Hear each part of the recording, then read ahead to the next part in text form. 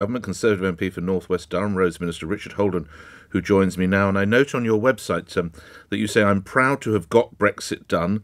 I now look forward to the future to build a truly global Britain." What are the three best achievements since getting Brexit done, would you say, Minister? Good morning. Good morning, Nick. Well, I'd say from the start, the biggest impact we've seen over the last couple of years is probably the Britain's ability to fulfil its own vaccine programme. Well, you'll be aware, of course, the independent website Full Facts say that's not true, and even the boss of our own MHRA, Dr. June Rain, has also said that's not true. So, well, we could have can we done strike that one out? You're absolutely right. You could have done it within the EU, but I think the pressure, if we'd been in the EU to be part of an EU scheme, would have been quite unbelievable. Secondly, I'd also say I'd look at the UK procurement rules. So that's the rules on what the government can purchase and government can buy. If we'd stayed in the EU, we wouldn't have been able to give British preference to a lot of those things now. We've changed those rules in a lot of spaces to make it easy to purchase from the UK rather than having to tender across the European Union. And thirdly, I'd probably say Solvency II, linked to some of our trade deals. That enables Britain to, which has already got a world-leading financial services sector, to ensure that we remain head and shoulders above the rest of Europe and out into the world, able to trade more nimbly and to respond more quickly to emerging markets as well, which is where the growth in the future is going to come from. I assume you were a Brexit supporter, is that right, Minister? In the end, I did vote for Brexit, yeah, yes, but okay. I was actually at the start of the campaign, I wasn't 100% on either side. But in the end, I did indeed vote for Brexit, yeah. You mentioned the trade deals. How many trade deals have there been since Britain fixed? My understanding has been over 80 trade deals signed so far. There's 71, including Australia and New Zealand. Do you know what they've added to gross UK income?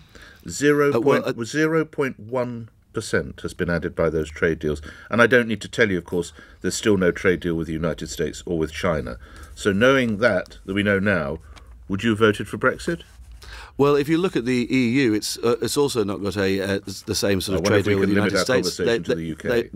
They've been in negotiations for years. What it's been good to see from the trade deals we have secured, so with Australia, New Zealand, Japan and elsewhere, many of them are improved compared to what we would have been within the European Union, enabling our exports to move more freely without tariffs. If you look at, say, for example, the spirits tariffs with Australia, which have been cut now, we're moving in a direction. You're absolutely right that the progress at the start of all of these trade deals, you see a small tick, but that's something that grows over time, and that's as the trade relationship develops.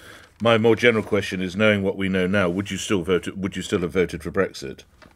I would have still voted for Brexit because I think it's, and the truth is that what a lot of people want to see is Britain out into the world, but also with control over its own borders and its own destiny. And I think that's what we are moving towards. Right. It's never going to be easy when you're leaving a very long-term relationship like we had with the EU over 40 years, but the upside is definitely there as well. And I think we can move forwards, whether it comes to our changes to our farming regulations, and both which can enhance our productivity on one side, but also enhance some of our environmental regulations on the other side as well, not in that big EU scheme. I think there's lots of different things that we can do now we're outside the European Union, which we couldn't have done within it. That doesn't mean I don't want a good, close relationship with them. I just don't want to have to be in the same rules as them with open borders with the EU. Can we turn to other matters? You're, I'm sure, aware that regrettably the firefighters now, the latest group of people who voted for strike action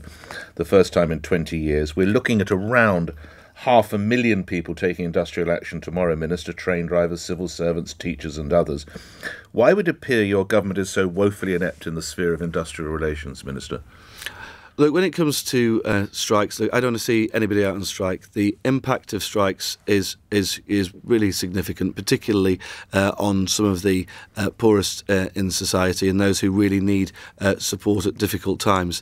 But we've seen some of the unions come to the negotiating table and accept settlements. We've seen that with the TSSA and Unite within the transport sector recently, accepting the backdated 5% pay rise for 2022 with a 4% pay rise this year. I hope other unions come to the negotiating table as well, because I think there is a settlement to be had. I think what we can't do, though, Nick, is see inflation embedded across the economy. That would be a disaster. We can't afford something like double-digit pay rises across the public sector. If we saw sort of 10% plus pay rises, that'd be an extra £30 billion on annually we'd have to find in taxes.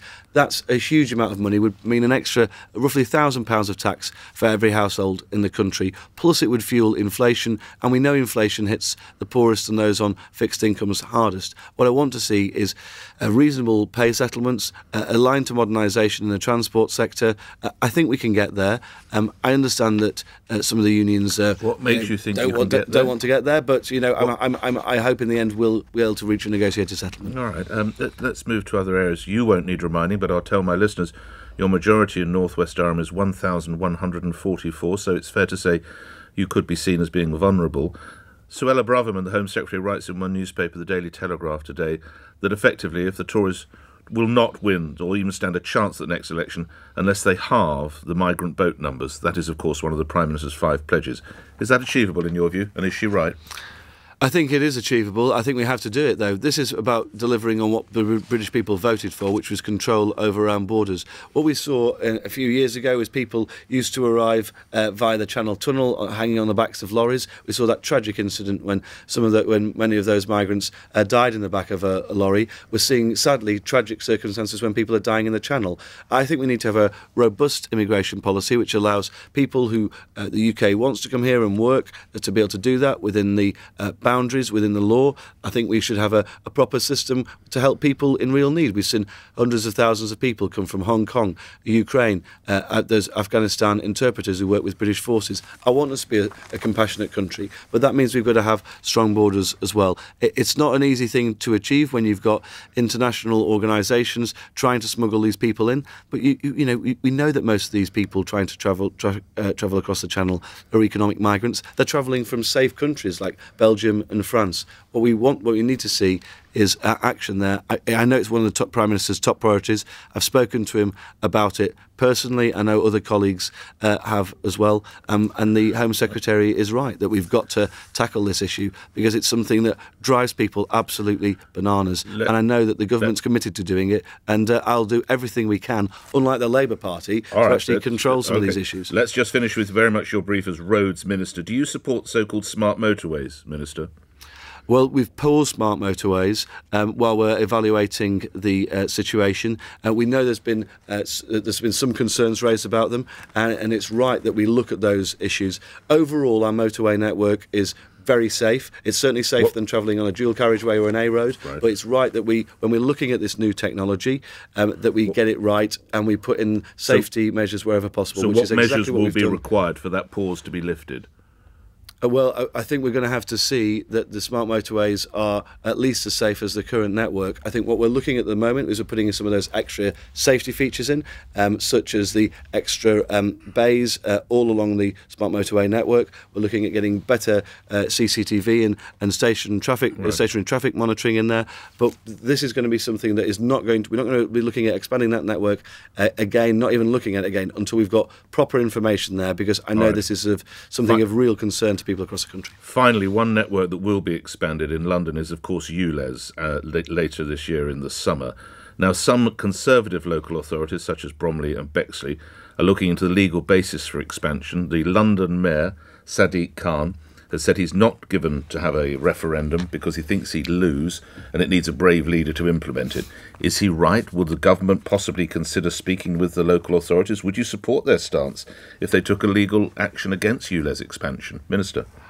ULEZ expansion is really a matter for the Mayor of London. Look, in his manifesto at the last election, he said he'd expand it to the North Circular. Now he's expanded it to the boundaries of Greater London. He has his own mandate, elected by people in London, but he's got to justify his actions. And I know that a lot of my Conservative colleagues, both councillors and MPs, they've spoken to me about it, are absolutely apoplectic about what he's planning, because it really impacts on some of hard-working people. I think of district nurses who have to cross that boundary just to see people, or care care workers. I think the Mayor of London should think again. We've seen those questions over his own survey before any of this action, and what's really surprising me is that Keir Starmer went out there the other day and backed him 100% on rolling this out, even after we found out that that the Mayor of London hadn't been straight with people about his own survey at the earlier stages. I think the Mayor of London should think again on this. I think he should listen to the Conservatives members in those councils, but also MPs. And it's not just those in Greater London who are affected by this, it's everybody all around the outskirts as well, where they're trying to come in, work with things like a lot of people, be small business people, tradespeople, but also some of those, as I said, in those professions, the caring professions who have to travel for work. And I really think it's time that the Mayor had another look at this and thought again. Grateful for your time. Thank you. Richard Holden, your Roads Minister, appearing here on LBC. We're at 4 minutes after 8. Let's give you the news. On your radio, on Global Player, and Play LBC. leading Britain's conversation. This